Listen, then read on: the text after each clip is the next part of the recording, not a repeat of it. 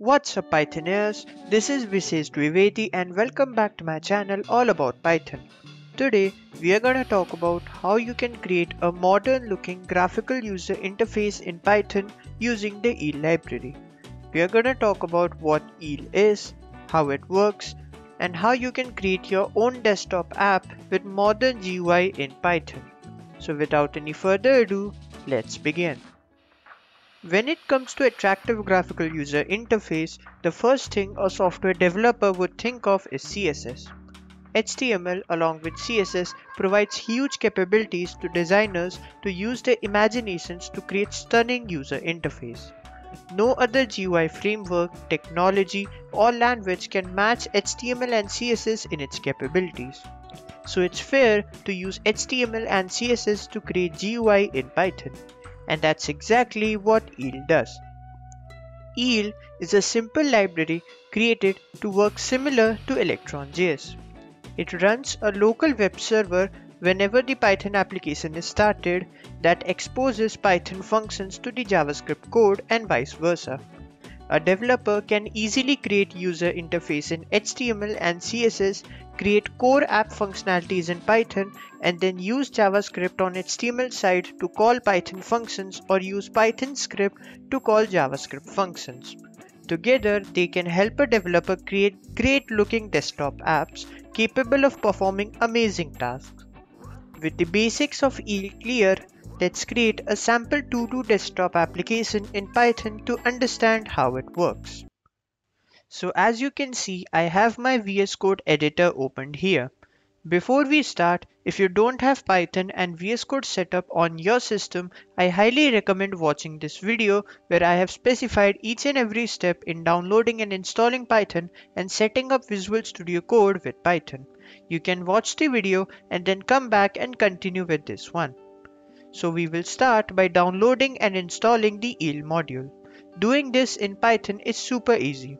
Just open the terminal from VS Code or your system and type pip install eel.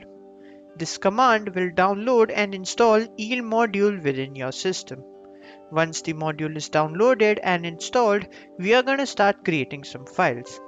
First, we will create a file named main.py. This file will contain all the Python code we will use within our app. Next, we will create a folder named web. This folder will contain all the HTML, CSS and JS files that we will use in our GUI. Within the web folder, we will create another file index.html. This file will contain all the HTML code that we will use. We will also create one script.js file to store all of the JavaScript code that we will write. In order to create attractive UI easily, I'm gonna use Bootstrap CSS here. To add Bootstrap CSS, you can download the Bootstrap files from its official site getbootstrap.com, or you can get it from the repository link in the video's description. I already have Bootstrap files in another folder, so I'm just gonna copy paste these files here. Similar to Bootstrap, we are also going to use jQuery files to add a little animation to the UI. You can download jQuery files from its site or from the repo. I will also copy the jQuery folder here. With this, all of our required files are now created and we can start with the coding of the project. We will start with the main.py file to first create a simple app window. First, I will import the eel module by writing import eel. This line will simply import the eel module inside our Python script. Next, we will write eel.init followed by round brackets and then double quotes web. This line will start the eel's local web server on the path specified inside the init function. Since we have stored all our files inside the web folder, we will pass web as a string to the init function. Next, we will write eel.start round brackets and then double quotes index.html. This line will start the Chrome app and render the application window. You can specify the window size and some other parameters that you can view in the EEL documentation, link in the description, but for now we will go with the default window size and other settings. Note that we have passed index.html file name to the start window, as this is the name of the file that we need to display when we start the app. We don't need to specify the web folder here, as EEL will automatically look for this file inside the folder we have specified inside the init function. With just these 3 lines, we should be able to see the app window when we run the app. In order to run it, we will open up a terminal window either through VS Code or through Windows and type python main.py and hit enter. As you can see, the app window has appeared on our screen. Right now, it's completely empty, and also the window title is not right, as we don't have any code inside the index.html file. So now we will close the window and start working on the index.html file. Firstly, we will quickly write the necessary HTML tags like HTML, head, title, meta, body, etc.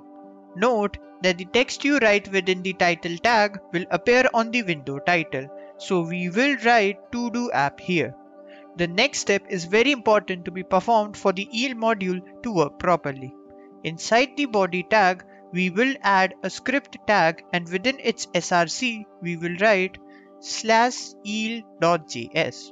Note that I haven't created any eel.js file anywhere within the project, but this file will be created by the EEL module. If this script is not imported within the HTML file, you will not be able to call JavaScript functions from Python and vice versa, so make sure to add it. Now I will just fast forward a bit and quickly add the HTML code that I have previously written down.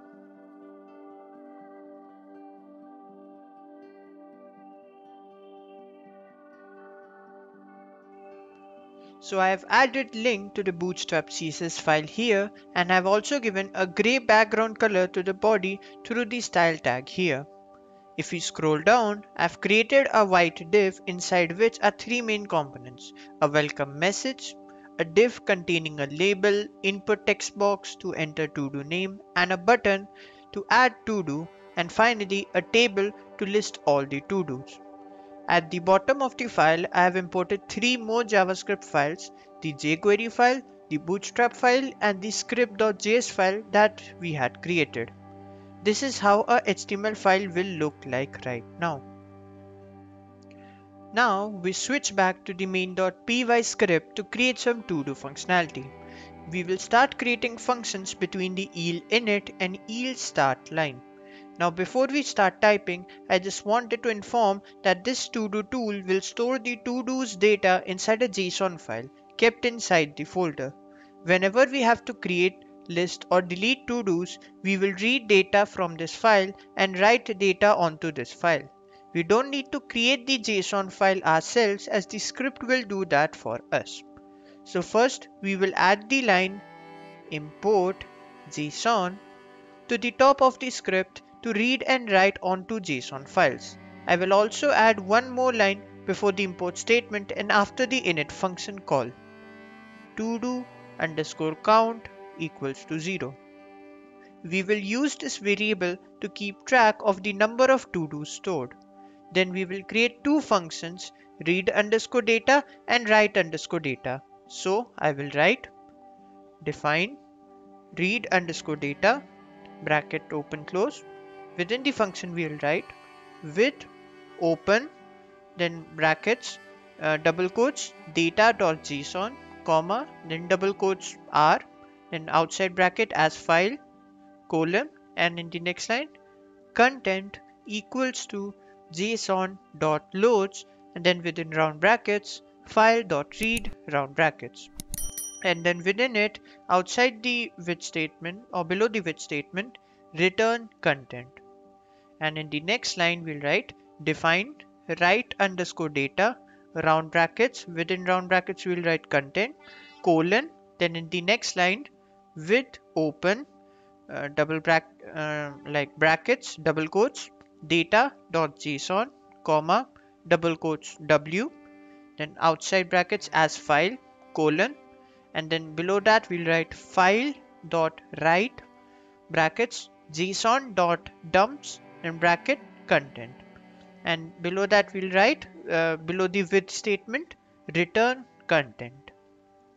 The read data function will read content from the JSON file and return it, and the write data function will write data onto the JSON file. Next, I will create four functions: create underscore to do, list underscore to do, and delete underscore to do. So I will write @yield.expose.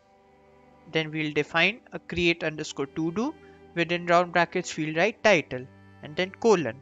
Then we'll write global to do underscore count. Next line, new underscore to do equals to curly brackets. Then within that, we'll write ID in double quotes colon to do underscore count plus 1. And in the next line, double quotes title, then colon title, and then we'll close the curly brackets. Next, we'll write content equals to read underscore data. We'll just call the read data function.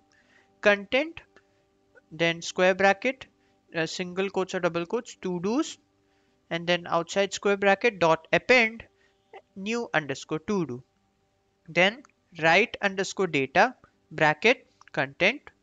Next line, to do underscore count plus equals to 1. And finally, return new underscore to do. Notice the yield.expose decorator.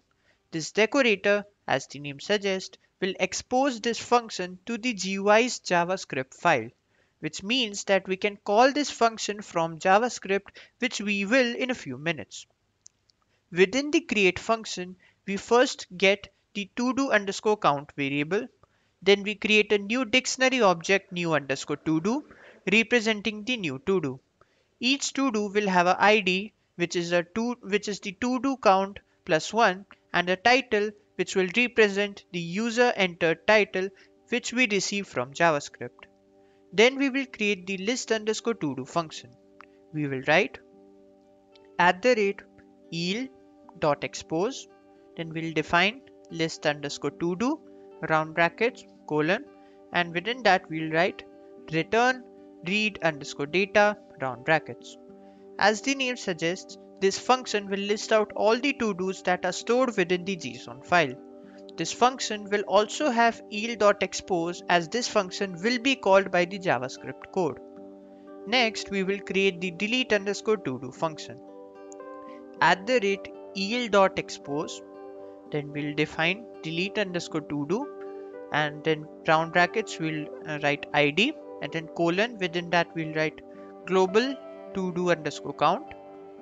Content equals to read underscore data, and then we'll write a for loop for to do in content square bracket to do's, and within that if to do square bracket ID double equals to ID, and then within that content to do's dot remove and then brackets to do, and below the for loop we'll write underscore data bracket content, and then to do underscore count minus equals to 1. This function will be responsible to delete to-dos from the JSON file. This function will also be accessible by the JavaScript code. Within the function, we get the to-do underscore count, iterate through the list of to-dos stored, find the to-do to be deleted by its ID, remove the to-do, and then rewrite the file without the to-do. Finally, we will write the last few lines of code we need for main.py file. We will write import os, if not os.path.exist, and then round brackets double quotes data.json, and within the if statement we write file equals to open round brackets double quotes data.json comma double quotes w. Next line, file dot write round brackets json dot dumps, then round brackets, then curly brackets, we are creating a dictionary object, double quotes, to do's, and then colon, and then an empty list. And next line, file dot close. And then we'll create an else condition, and within that we'll write content equals to read underscore data round bracket. Next line, to do underscore count equals to length of content square bracket to-dos. What this piece of code does is that it checks whether our JSON file is created or not. If it's not created, then we create a blank one. Else, we just retrieve the number of to-dos already stored within the JSON file and save it in todo_count variable. With the Python part done, let's switch to the script.js file to add some functionality and animation onto the HTML. I will not focus much on the explanation of the JavaScript functionalities not related to yield as they are out of scope. Instead, I will focus more on the yield related functionality.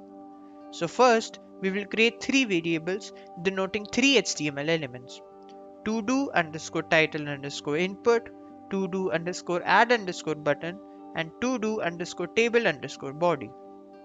The first one is the input text box used to enter the new todo name. The second one is the button to add a new todo to the list. And the third one is the tbody tag of the table which lists all the to-dos. Next, we will create a function to display a to-do on the HTML table. Since JavaScript function is a bit big, I will just quickly copy paste the code and explain it.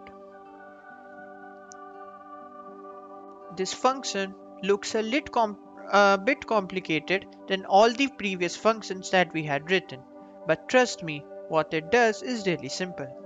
This function takes a to-do dictionary object as a parameter and creates row to be added onto the table with all the data of that specific to-do. We have to note two things here. First, yield.expose is written on the top of the function, indicating that this function is exposed to the Python code. I will explain in a bit why this is necessary.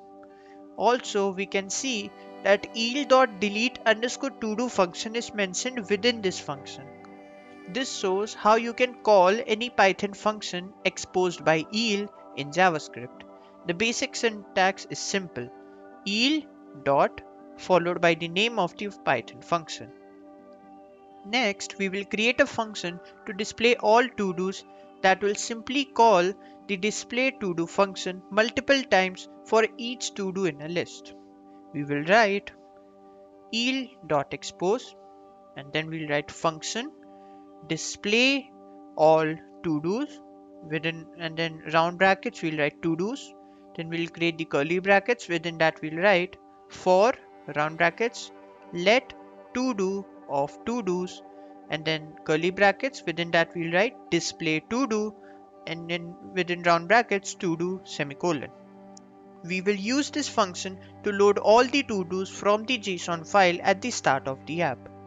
Next, we will create a JavaScript event listener to be called every time a user clicks on add to-do button. We will write todo_add_button dot add event listener round brackets double quotes click comma then round brackets event equals to greater than, and then we have like curly brackets, and within that we write let content equals to todo_title_input.value semicolon if round bracket content not equals to double quotes, and then within curly brackets we write yield.create_todo round bracket content and then round bracket display todo. This event listener will get the to-do name from the to-do title input field and call the Python script's create to-do function to create a to-do and store it in the JSON file. Notice the bracket after the create to-do content part with display to-do inside it. Now here's an important concept to understand.